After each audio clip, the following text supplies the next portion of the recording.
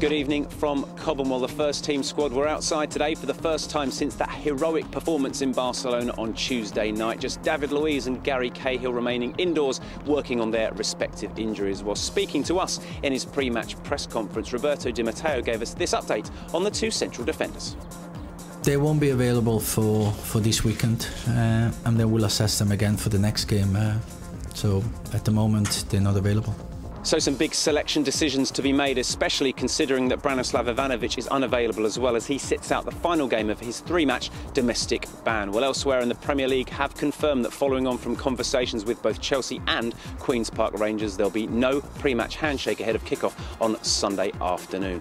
Well, make sure you tune in to a very special Friday Night Live tonight at 6:30. Special guest Gary Cahill. Get your calls, emails and tweets in for that in 90 minutes time.